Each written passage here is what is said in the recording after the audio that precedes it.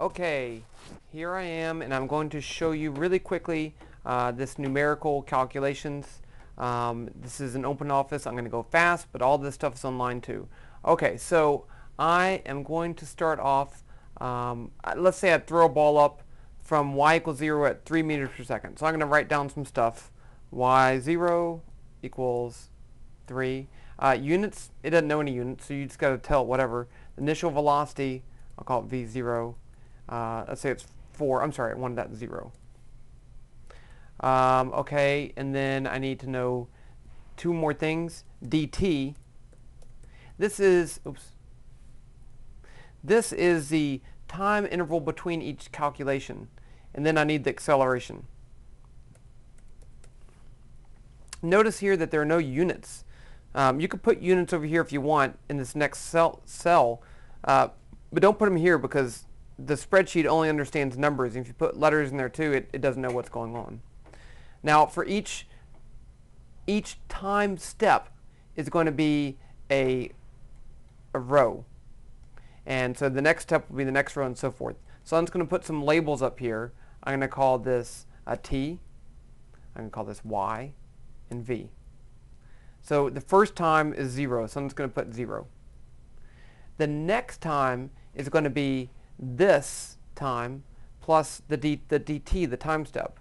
So I'm going to say equal, that means I'm making an equation, and then I'm going to click this cell, and see it put A7, that cell A7, and then plus this.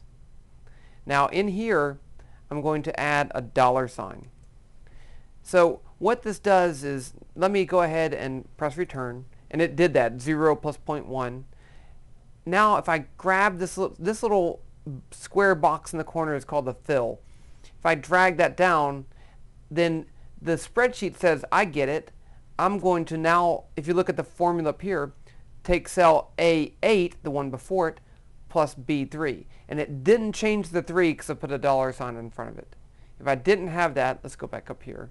Take the $sign out, press return, I get the same thing, but now when I pull it down, I get something different. Because then it goes, if you look right here, it said, oh, I get it, you're moving down, so it moved down to B4 instead of saying it B3. So let's go back up here and fix this.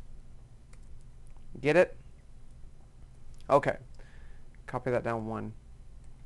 Okay, at the first time interval, what's the Y? Well, that's just equal to this. And again, I don't want that ever to change, so I'm going to put a $sign there. It doesn't really matter in this case. And what's the initial velocity? Well, here's the initial velocity. And why am I doing it this way? Well, let's say I have my calculation and I want to rerun it for a different velocity.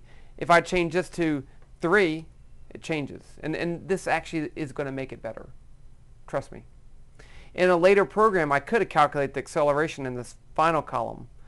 But that's not going to matter in this case because it doesn't change. Okay. After 0.1 seconds, what's the new position? Now, here's where we're going to use the magic. The new position is the old position plus the velocity. Well, I haven't calculated the velocity yet, so I can't use that. So I'm going to cheat. I'm going to use this velocity. It's wrong, but if my time step's small enough, it won't matter.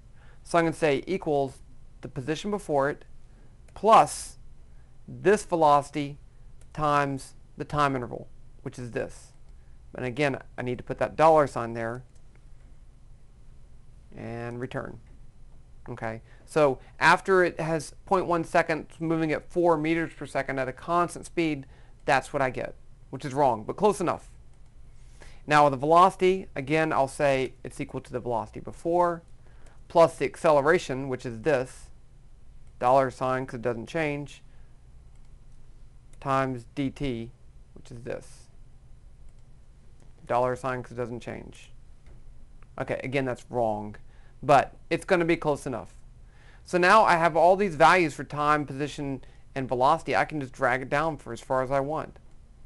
Okay, so this, I'm going to show you this gives you better results. But look, how high did it go? Well, here, let's just look.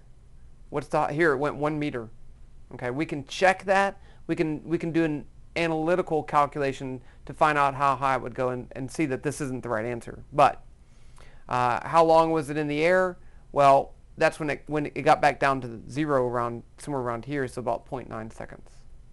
Okay, let me show you one quick thing. What if I make the time step smaller? I'm going to make it 0.01. First thing you'll notice is that it doesn't calculate enough. I'm only up to 0.5 meters, so I need to have more data. I can go down as far as I want. I want to get down to y equals 0. That'll be the full motion. Okay, there. I'm just about there. Okay, there. So this is t. It took 0.8 seconds to go up and back down. And then the highest point, I can just scroll up here and look for the highest value. Oh, here it's somewhere around here. 8.4, about 8.84. So the first calculation wasn't too bad.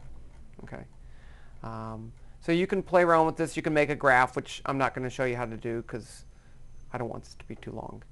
So there you go. That's a simple numerical calculation in a spreadsheet. It can get more complicated, but that's a great place to start.